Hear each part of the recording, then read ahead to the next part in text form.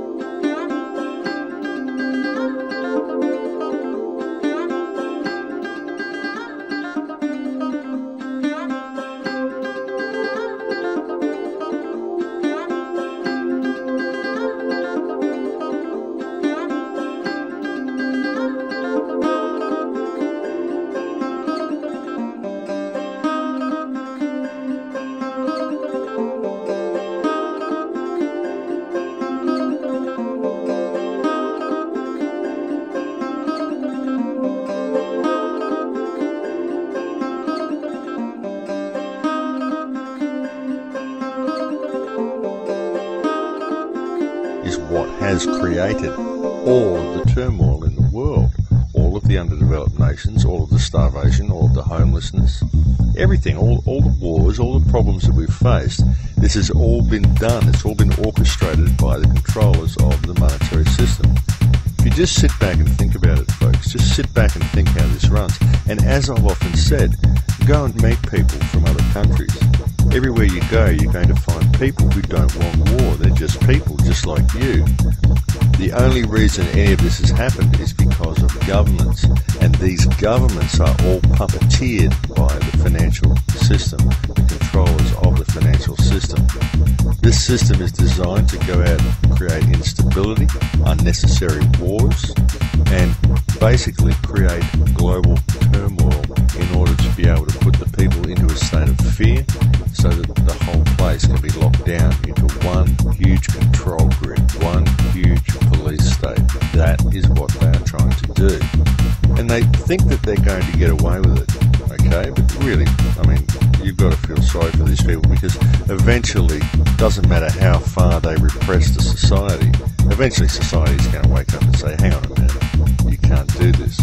I've got just as much power as you, and the people of the world are going to take their power back. What I've been trying to do with all of these shows is to simply help them see what's coming so that we can reclaim the power that is rightfully ours now, peacefully and decently, honourably, before we are reduced to a situation where the only option that we have left is all-out civil war, because that is not going to benefit anybody. That's not going to benefit society. It's not going to benefit the planet. It's not going to benefit anybody. It won't benefit anybody from either side, really, when it comes down to it.